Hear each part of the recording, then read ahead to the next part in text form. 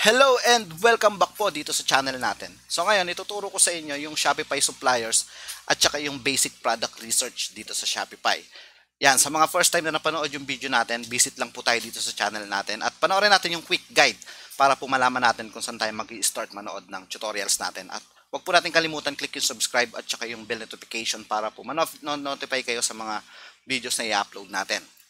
Yan, so ngayon dito sa Shopify, meron tayong tinatawag na mga supplier.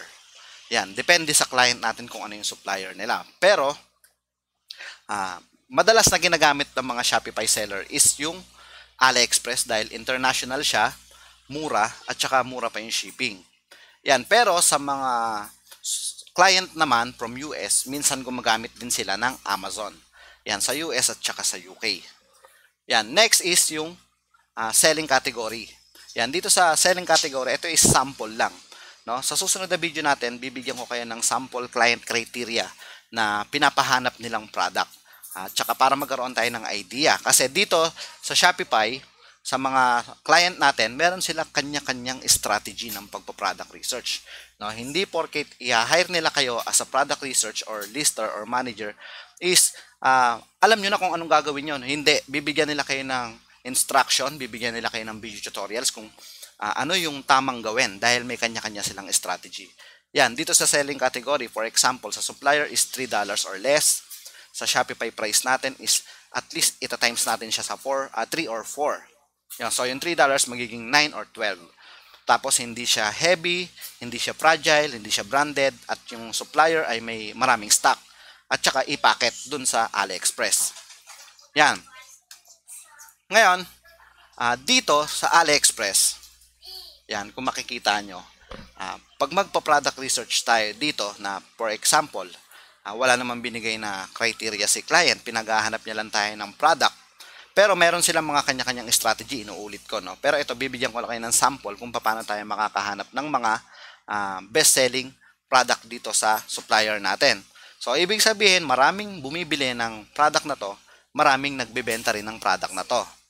Yan. So, for example, dun tayo sa pets accessories, no? Yan. Dito, meron silang category. So, dito mamimili tayo ng category, pero wala tayong makikitang pet supplies. So, ang gagawin natin is magta-type tayo ng pets. Yan. Tapos, dito sa subcategory, dito is makikita na natin yung mga mabibenta. Yung mga best match. For example, itong parang keychain, no? So, meron siyang tracker. Itong tracker na to ay nagkakahalaga ng 1.5. So, pasok siya dun sa category na $3 or less.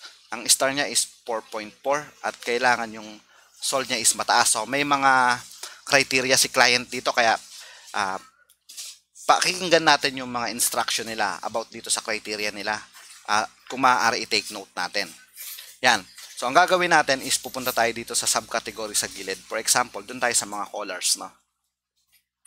Yan. Sa colors, ang gagawin natin, sort by. Kiklik natin, meron siyang orders, newest, tsaka price. Click natin yung orders. Kasi dito makikita natin yung top na best-selling item dito sa AliExpress. So, meron siyang, kagaya nitong nasa unahan, nagkakahalaga siya ng 3.79, hindi siya pasok sa criteria. Pero ang star niya is 4.9.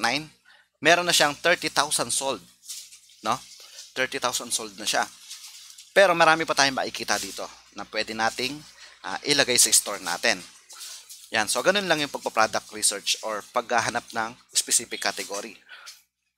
Yan. So, meron pa tayong makikita dito na less than $1, no? Kagaya ng 0.94 or hanggang 1.99. Ang shipping niya is 2.09. Pero may mga strategy yung ibang seller dito na ipapakita ko sa inyo ngayon. Kagaya dito, magta-type tayo ng pets just pay shipping. Pwede lang natin lagay dogs, no, kung ano yung category na hinahanap natin. For example, itong pets just pay shipping. So, pag sinearch natin siya, makikita natin dito, no, sa result, is mga free product. No?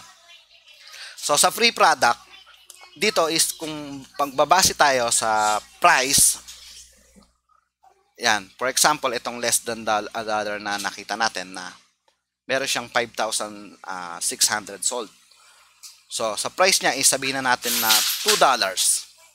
Sa $2, meron siyang shipping na $2 din. So, $4 na siya. So, ang gagawin natin is, if-free natin siya, pero ang shipping price natin is sabihin na natin $8. No? Ganun yung strategy ng iba.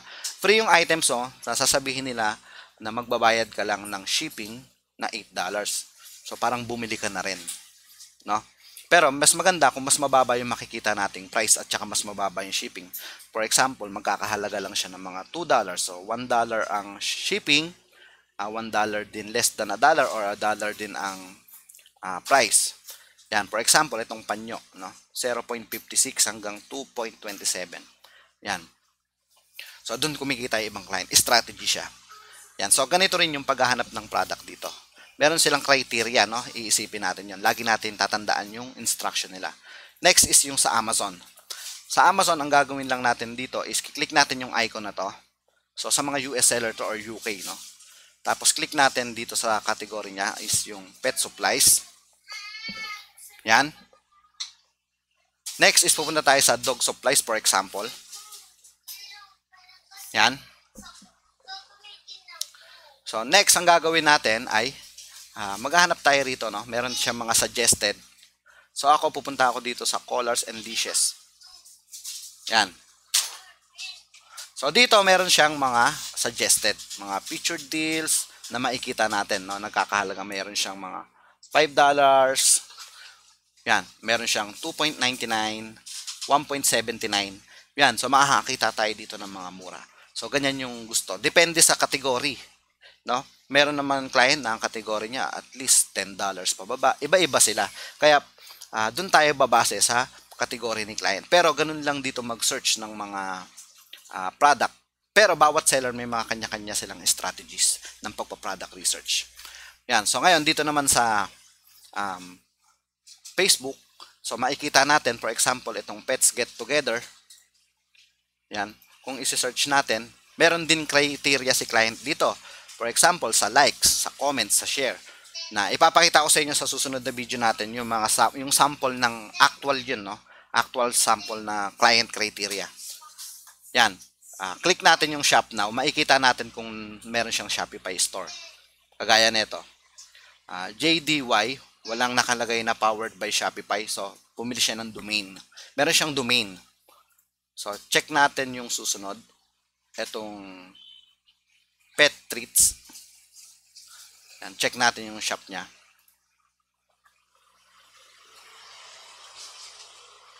Yan. So, ito yung mga items niya. Check natin dito sa ilalim. Ayan, may nakalagay na powered by Shopify. No, kung maganda yung mga bentahan ng page na to, pwede natin siyang i-follow or i-like natin para makita natin yung mga susunod na product na ipopost niya sa Facebook. Pwede natin kopyahin yung ads niya, pwede tayong gumamit ng similar product or the same product. Yan. So, ngayon, sa susunod na video natin, ituturo ko sa inyo yung sample client criteria para magkaroon kayo ng idea kung ano yung mga hahanapin natin at kung paano tayo mag-search ng ibang product sa mga tools na ginagamit nila. Yan. Kaya, stay tuned lang po. Good luck sa inyo at maraming salamat.